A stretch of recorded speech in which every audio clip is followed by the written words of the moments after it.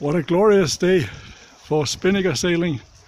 We have 6.2 knots of wind, and with the spinnaker we are doing 4.3 over the ground, which is very nice.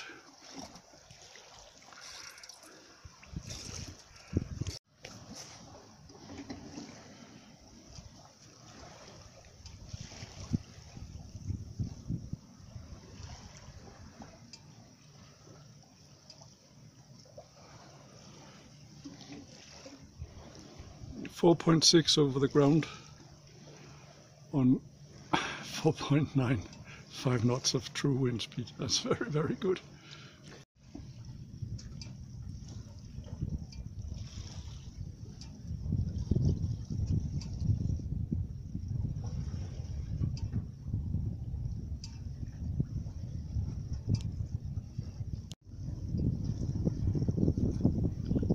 After a full day of glorious downwind sailing, I reached Horten Marina, where I tied up in one of the guest berths.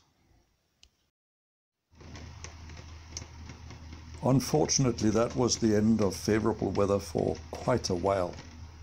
A big low pressure came in and stayed over Norway for 5 days. And all I could do was to sit and watch the rain and watch the weather forecasts until finally the weather started to improve.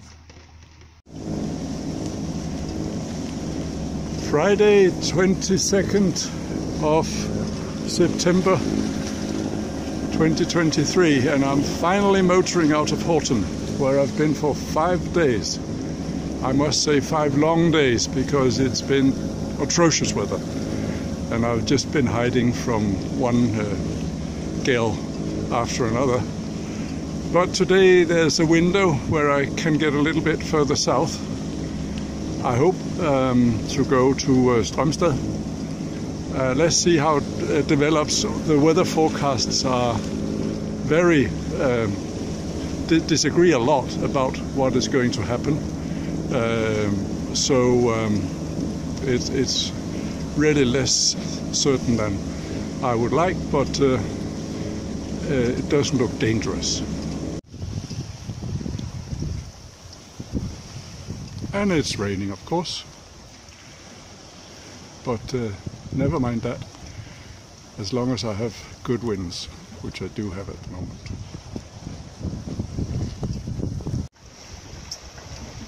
It has stopped raining, almost anyway.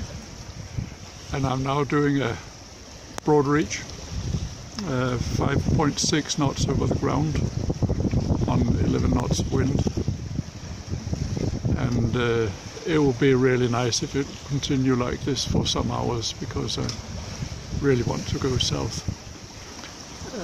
I'm thinking of passing Skovshoved, which was my original destination, and continuing down to Fjellbacka.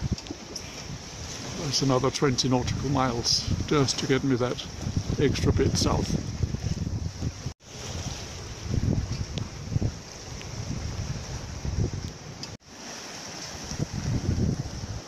I'm now pretty much out of Oslo fjord, and here on the starboard side I have Slip Odden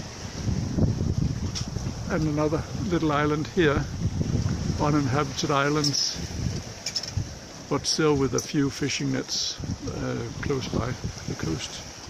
Beautiful though. 2 o'clock in the afternoon, Friday, and the rain is really gone now. The deck is dry. I have passed by Skovshoved because I decided I wanted to use this favorable following wind, get the most out of it after having been stuck for 5 days. So I'm now continuing towards Fjellbacka, and I should arrive 7:30 tonight. In fact, the forecasts are now sufficiently good that I'm seriously considering continuing through the night and gets a good number of miles in. I'll have some upwind sailing in 9 to 10 meters per second, but not for very long. So, and then it'll go down to a moderate breeze. So I'm tempted to do it. Let me sail for another couple of hours and then make the decision.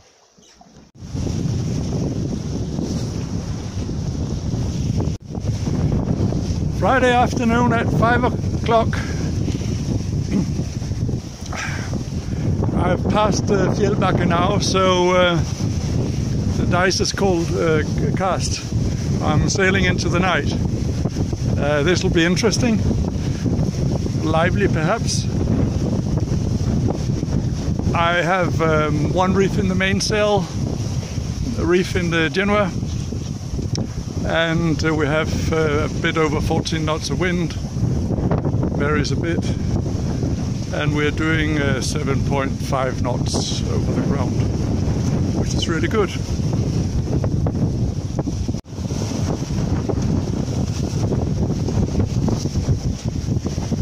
(6 p.m. Friday), and I'm doing beam reach with 16 knots of true wind speed, and we're doing 7.5 through the water. We have a bit of counter current now, so we're doing 6.4 over the ground, but still good progress. Friday, 7:45 at night. The sun has set. We now have a lovely half moon to enjoy for about an hour, I think it is. Good morning, Phantom shipmates. Saturday, 3:35 in the morning. I came in to Björholm and Little Marina. 50 minutes ago I had to give up going as far south as I wanted because the wind died, and I had 3 knots of current against me, so I was struggling even to stand still. So in the end I looked up at the possibilities for a reserve harbour, and I found this little marina well hidden between the skerries, so I'm lying very comfortably here. And it's probably very beautiful. I'll find out tomorrow morning. It was a bit complicated getting in here, but thanks to the chart plotter, it wasn't really difficult. So now I'm going to I've had a shower, warm shower, using the warm water from the engine I used for the last 1.5 hours of the trip after the wind died to get through the current. So I've had my shower, and I'm now going to have a little snack with some tea and breakfast cereal and an apple, and then I'm going to hit the sack. I sailed 102 nautical miles on the GPS and 114 through the water, and my log under reads, so it's probably more like 120. So there was a lot of current in the last bit of the trip, and the difficulty is to avoid the current. You can avoid the current if you go close to land, but doing that at night is not smart, because there are fishing buoys that are unmarked, and it's pure luck if you don't hit one. So I stayed well off the coast, and of course then I got the strong current against me. So what I learned from this is that when I want to go down the Swedish coast, I should do it in the daytime only. So I can go close to the coastline and see the unmarked fishing buoys. So I learned that. No harm done.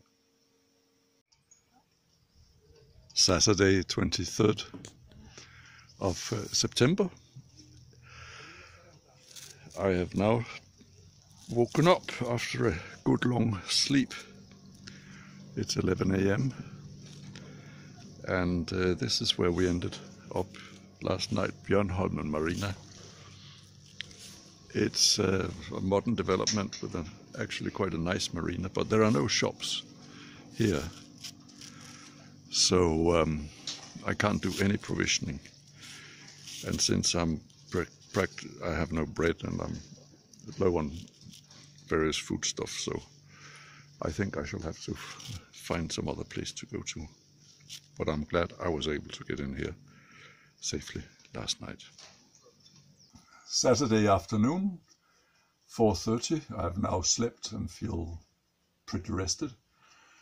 And I've been looking at options for going further south towards home. I was surprised yesterday by the amount of current I encountered. I had seen in the forecast up to 1.4 knots of countercurrent, but I had 3 knots of countercurrent for hours. And when I look at the Windy's projections for currents, they still have this circular pattern around Skagerrak, which works against me still a little bit. And I've been thinking about how to deal with this uncertainty, not knowing exactly how much countercurrent I'm going to get. So I've decided to try what I'll call the Erik Anderål approach. Those of you who watch Erik's videos can sort of guess what I allude to. And for those of you who don't, the essence is to look for plenty of wind and power right through it. It so happens that there's going to be a fresh, perhaps strong breeze tonight from the west. So to go south, I might be able to get a really nice beam reach, true wind that is a close reach, true apparent wind, which is something Kaka quite likes.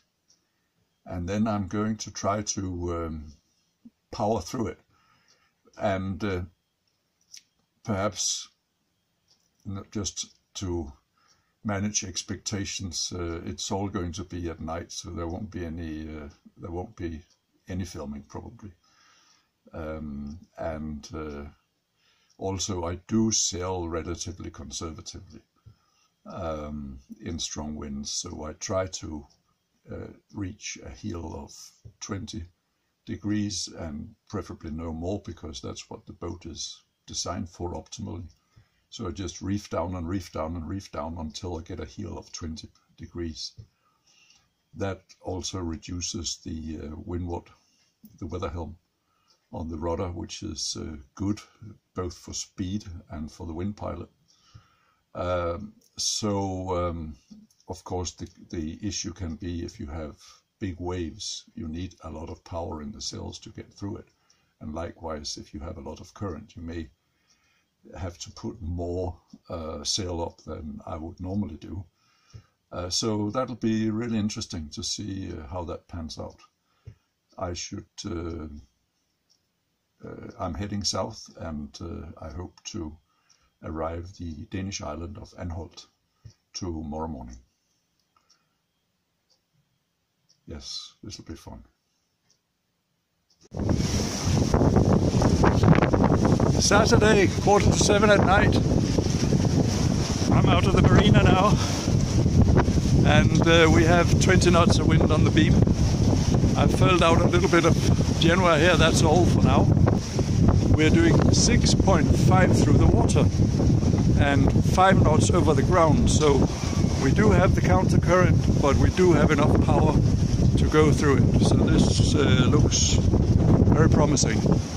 And I just have another 81 nautical miles to sail like this, and then I should be at Anholt. But lots of things can happen before then. Fingers crossed.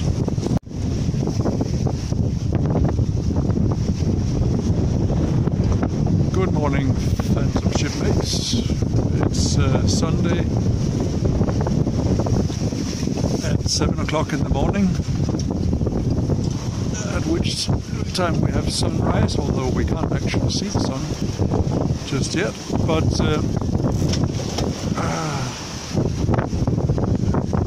it's been quite a lively night here with 20 to 24 knots of wind. So definitely more the sports section than the cruising section. But Kaka handles it well, and I've just sailed on with the same configuration I used when I left. Just changed the tension on the sheet, of course, depending on the wind angle. And the wind pilot has done a marvelous job throughout. Really likes when it's very windy, or at least this kind of windy. A strong breeze gives it lots of power. So that's good. Approaching Anholt. It is around 20 past 9 Sunday morning, and we have glorious sunshine. Wonderful. What a magnificent journey.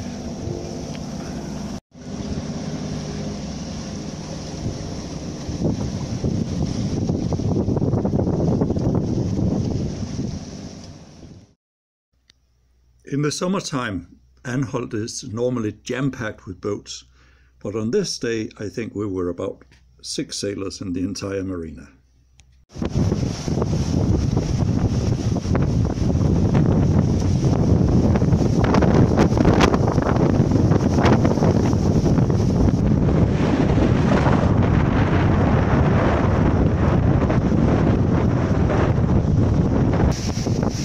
Monday morning, 25 knots of wind at Anholt. I think I'll stay in harbour today. Good morning, Phantom shipmates. Today is Tuesday, 26th of September 2023, and after a very strong breeze all day yesterday, the wind speed reduced, and during the night, and this morning we have a gentle breeze from the south. So I've decided to sail south to try to reach Skudeneshavn today. The wind forecast for today is starting out with a gentle breeze, which is what I have now, from a southerly direction that fits. The general direction I want to go is from Anholt to Skudeneshavn is southeasterly. So with a southern course I can almost make it on starboard tack down to Skudeneshavn. But according to the forecasts, the wind is going to back during the day, and maybe this wind speed will increase from a gentle breeze to a moderate breeze. So therefore, what I expect will happen is that I will tack down on starboard tack, and then when the wind has backed sufficiently, I will tack again, and then on port tack head down towards Skudeneshavn with the backing of the wind gradually giving me more and more southerly course. So that's the famous seagull shape that the racers on the oceans use, and it's great fun when you hit one of those curves precisely. We shall see how it goes. I love these tactical positions.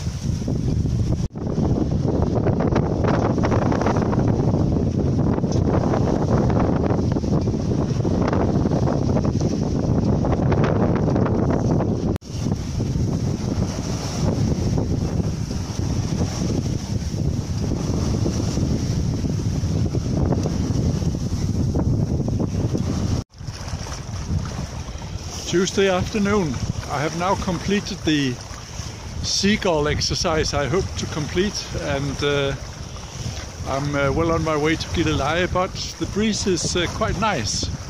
A gentle breeze, and it's not going to be as nice tomorrow according to the forecast, so I think I'll continue past Skudeneshavn towards Helsingør, maybe even home. We'll see how the wind and the current develops. But it would be a shame to waste this nice breeze now that it's here. I've just arrived, not at Gilleleje, because when I got to Gilleleje there was still a nice breeze. So I thought, oh, let me proceed maybe to Helsingør.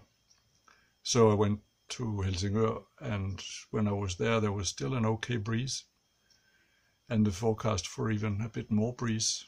So I said, oh, let me pass Kronborg and sail south. So that's what I did. So I'm now back at Skovshoved. The voyage is over. I'm just doing the logbook. I've sailed altogether 1,181 nautical miles since I left on the 15th of August. It's been a fantastic trip. Really nice. And I'm glad to be home, safe and sound.